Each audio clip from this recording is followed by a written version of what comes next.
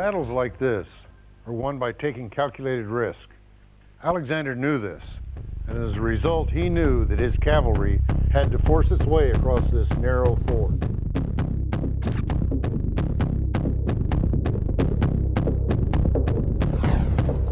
Alexander led the charge himself at the head of 2,100 companion cavalry in a death or glory assault on the weak point of Darius's line.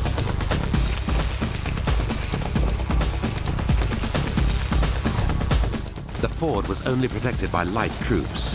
Darius had moved all his cavalry down onto the plain, so Alexander's charge smashed through the line like a battering ram.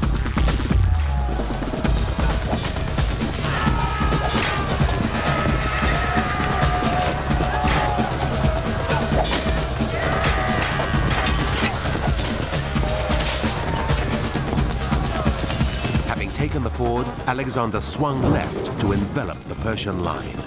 Then he headed straight for Darius.